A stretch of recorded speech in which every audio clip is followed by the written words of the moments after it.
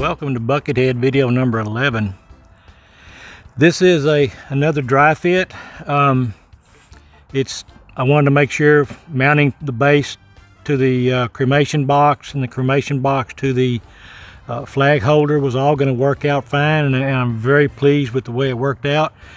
I still need to get the glass in, and I've got the trim made, but I have not got it cut to length yet. I've got to do some more sanding on it and finalizing and everything. So I've got to do the trim for the flag and for the cremation box holder. But all in all, I'm really pleased with the way this has turned out. And I don't have the backer board cut yet, but now that I've got this made, I can take my dimensions off of here and go ahead and make it.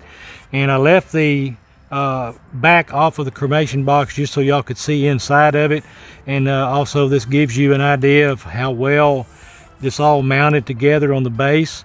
And then this also shows you how the brass screws go into the brass standoffs, and I have these same type of screws underneath here that are in the top of the base. So this is all bolted together as one full unit. So all in all, I am very pleased with the way this has turned out, and I want to thank everyone for your compliments and your comments thus far.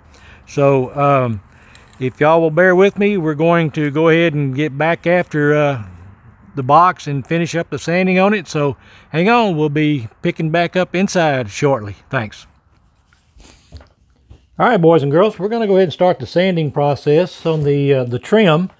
And again, I'm going to do all this sanding while I've got a wider base to do my sanding on. And then this is going to get cut down in length, or in width rather.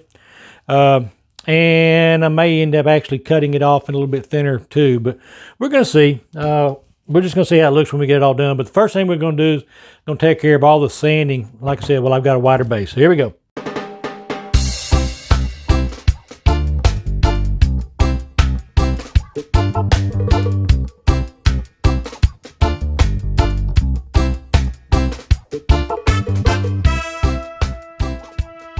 And we'll come back with this one right here, and we'll do the same thing. We'll sand it down. I'm going to change batteries while I'm at it right quick.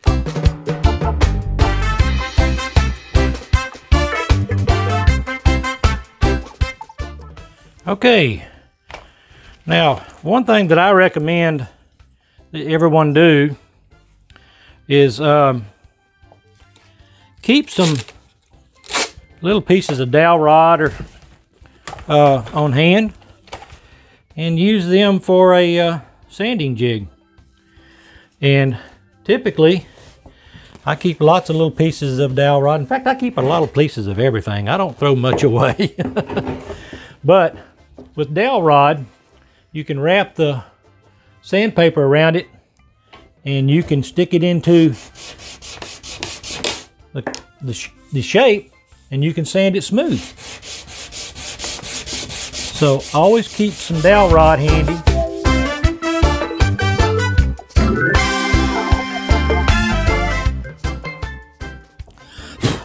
I'm not going to bore you with doing the second rung of it, but I got to do that up here on this side too. But again, it's with the same dowel rod.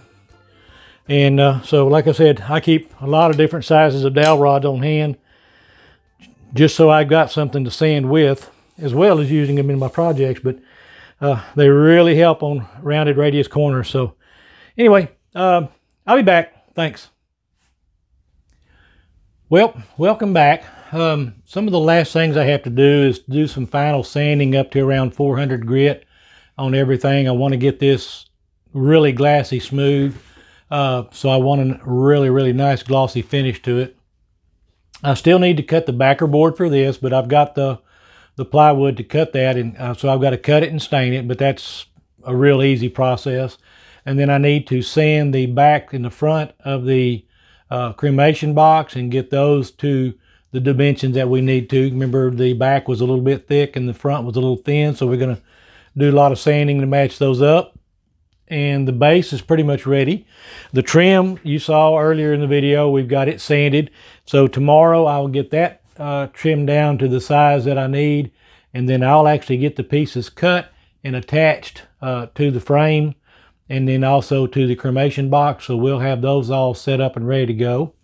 And this is wrapping up real quick. So I'm looking forward to getting the glass in and getting the clear coat on and letting this grain pop, because there is some beautiful, beautiful grain in this cherry that I'm using to make all this with. So I'm anxious to get this shot with that clear coat, because I want to see this grain pop out.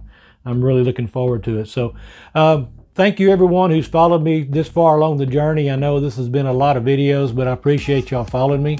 If you haven't already done so, please hit that like button, the subscribe button, and the notification bell. And lastly, please share my channel and my videos with your family and friends. I'd greatly appreciate it. So hopefully in video number 12, we will be wrapping this up. So there may not be a video out tomorrow.